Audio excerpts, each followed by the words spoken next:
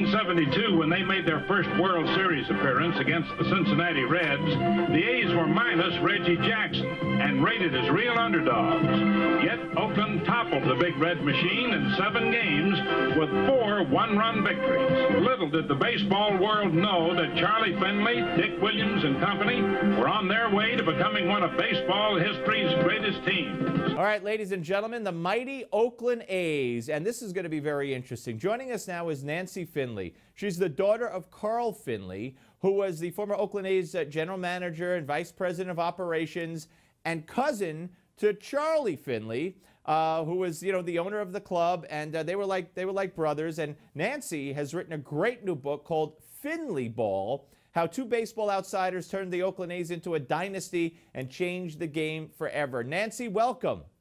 Thank you for having me. It is my pleasure. First of all, I wish we had, 5 hours instead of 5 minutes, because the Oakland A's, what a story, what a historical part of baseball. And Charlie Finley, and Carl Finley, I don't want to diminish your dad at all. What they did for baseball, they were always willing to do something different, and the bright uniforms. Charlie wanted the orange baseball, and what's more important and most important is they won. They built a dynasty, and they won. You were a little girl when all this started. You grew up with the A's. You grew up in the dugout with the A's.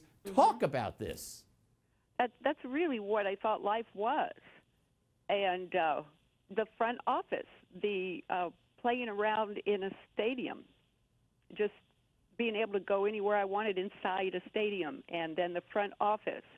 I learned how to do jobs people my age wouldn't do. Like, I helped handle the playoff World Series ticket sales every summer, end of the summer before school started. We always did that in a secret location. We did not do it at the front office, and we would have our ticket managers send people over to help. We would never let an outsider do it. Right.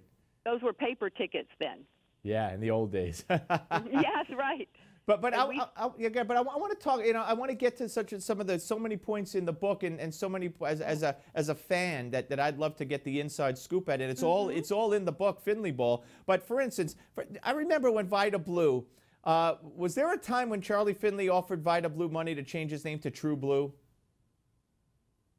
Well, he suggested nicknames a lot because they would come to him, and he'd think a name was really good. Right. Like the Hollywood producers. And Vida, I don't remember money being offered. Okay. I just remember Charlie said he thought it would be really, really memorable.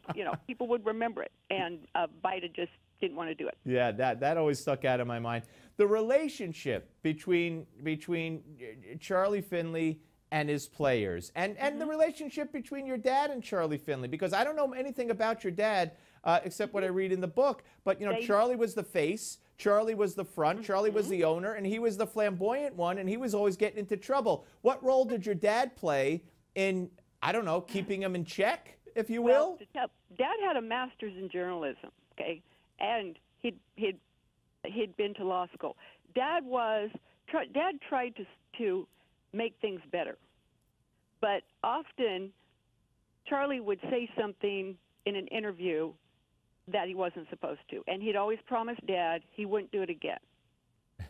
So they had their fights, and Dad quit several times, but they were a team, and Dad was the one that people came to here. Dad ran the team on site in Oakland, and people always went to Dad. And Dad was the calming force. And Dad didn't have the kind of ego that rubbed against Charlie. Right. Well, So thank God for that. That's why they made such a good team. Thank God for that. You couldn't have had two of those personalities being the same. And we only have a little over a minute left. We could read all about the dynasty. Baseball fans out there know about the great Oakland A's and Reggie Jackson and Raleigh Fingers and Dennis. All these great people. But there came a point then when Charlie Finley was selling off his players. Well, he needed to because of free agency coming. He needed to. And that didn't sit well with the commissioner, of course. Oh, no, it didn't. The commissioner really didn't seem to like a lot of what we did. It was, yeah, Bowie Kuhn, yeah. But we rebuilt after that happened, and then that resulted in the 81 playoffs. Yeah. And Charlie had sold. So that was the strike year, of course. Well, and if they'd had Charlie around, that may not have been a strike year because he was able to negotiate 71. Yeah, no, that's interesting. Or I believe 72 when they were threatening to strike. Nancy, folks, it's a great book, Finley Ball, Thank you. about the dynasty of the Oakland A's. Charlie Finley, who I had the pleasure of sitting down and having dinner with at Rusty's Rib Place up on the east side in Manhattan back in the 80s. Anyway, Nancy Finley, Finley Ball, read all about it. Thank you very much. Up next, former senior top Israeli intelligence official will talk about ISIS in the Middle East.